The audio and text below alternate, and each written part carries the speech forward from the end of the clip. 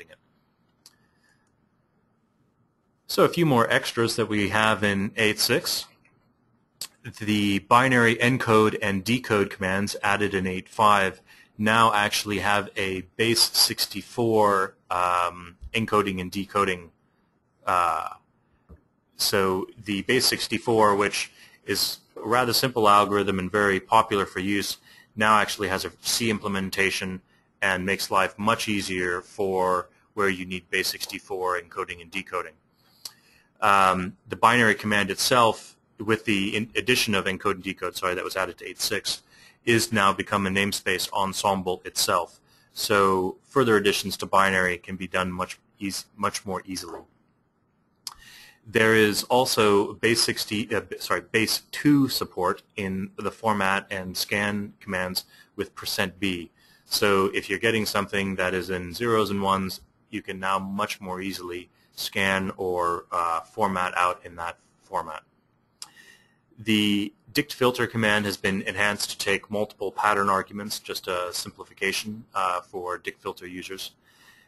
Windows registry extension has been extended to have 64-bit support. This is very important with the widespread use of Windows 64 because when you run Windows 64, there are both separate 32 and 64-bit sets of the registry for the different 32 and 64-bit program application sets, and now you have full access to this in Tcl. In addition, there is a new key in the Tcl platform array called path separator. This is the path separator for envpath, which is the path of commands, path-defined commands in your environment, not for file paths. For that, you use the file separator command. But wait, there's even more stuff. There are a lot more commands have been changed to take no args gracefully. This was done to actually reduce non-essential error cases and was precipitated by the addition of the expansion operator, which is the curly braces with the star, in 8.5. That made it much easier to create code that would potentially error if you had no arguments passed in, but they were non-essential error cases. So if you look at tip 323, there's a full list of the commands that have been reduced from making errors to just quietly ignoring no args. In addition to that, we have a new try finally syntax. This is basically a fancy alternative to catch. Everything you could do with catch was possible with the try finally, except this syntax is much easier and much friendlier to people familiar with other languages, giving you the try command. You have a body, potentially other handlers for certain items, and then a possible optional finally script that can be run. Inside of try, you can also have throw specific types of messages for the handler for the handlers to handle, and that's basically an alternative to error inside of the try command. Here are two examples of it. On the right-hand side, we basically are trying to write to a file, and if anything occurs in our attempts there, we'll just close it. On the bottom, we are trying to open the file itself, and then we show a couple of handlers for trapping POSIX errors, one being that it's a directory, not a file, the other being that it doesn't exist at all. So those are two examples of where you might use the new try finally syntax.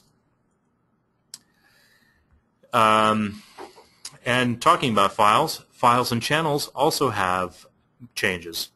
There is a new temp file command which takes optional name variable in which to place the temp file name, and a template which most people won't need to use.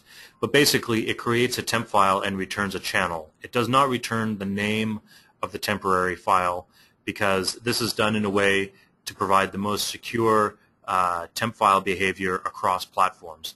And the best way to do that is returning a channel to the user. So you would just do the file temp file, you get your channel, and then you would close it when you're done with it. In addition, the chan command, which was added in 8.5 and is an ensemble, has received some new commands and new enhancements. The first enhancement is that close can only close the read or write side.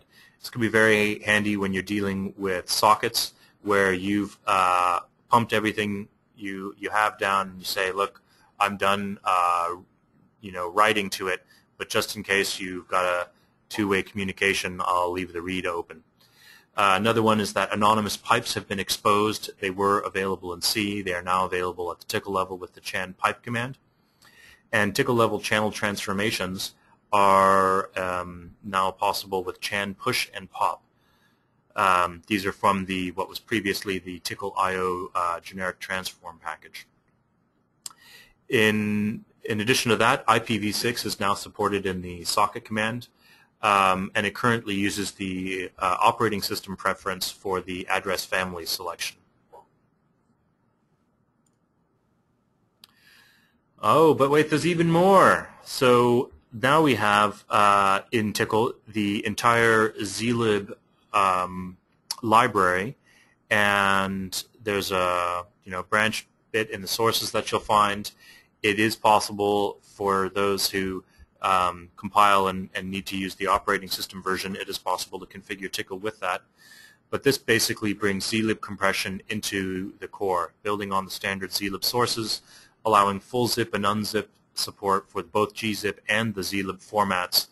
And of course it does support channel streaming for transforms. So with the additions of the chan push and pop and also things like the base64 encoding and decoding, you could open a channel, quickly push zlib compression, and then push binary 64 decoding so that you can, in a matter of 3 lines of code, have a compressed but human, or rather non-binary independent stream pushing down your channel, pushing down the channels in the new Tcl 8.6. There are also the two checksum commands, ADLA32 and CRCR32, both, of course, coming from the zlib sources, so it is optimized C code. There is a full C API that goes along with this, and it all has the Tcl zlib prefix. So a little bit more about the C side for 8.6. There's been more effort to make the Tcl interp structure opaque. That means that finally in 8.6 there is no more access to interp result element. You now have to use Tcl get string result, or you can get obj result if you are using Tcl objects, which is of course the better way to go. Then of course there is now also an API for interp error line, which is the get or set error line, so that no more direct access to the Tcl interp structure should be necessary. There is a full set of C APIs to access the bits that you need.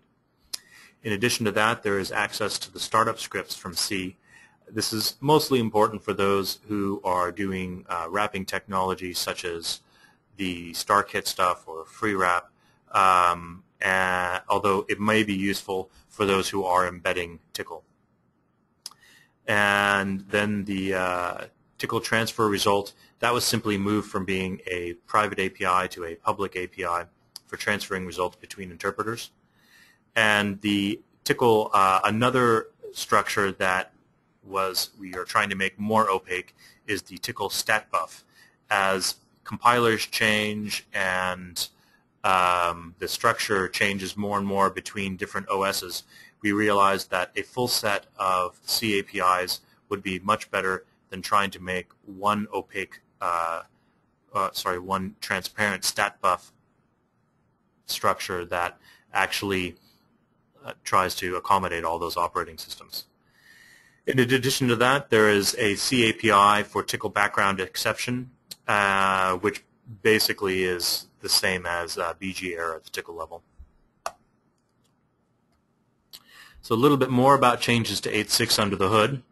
There are new exported library loading functions, the Tcl load file, find symbol, and FS unload file. These make it much easier to preload DLLs, find symbols in them, and can be very useful for certain extension authors. Windows itself is moving to a full -D Unicode build. This means that we are dropping support for anything prior to Windows XP in 8.6, which of course Microsoft itself has dropped long ago. In addition, OS X is moving to Cocoa, so that means that in 8.6 it will only support OS X 10.5, which is Leopard or later, and this does allow it to have 64-bit builds. The next version of Tcl, which is called V4, is also using the Tcl 8.6 infrastructure that I mentioned earlier.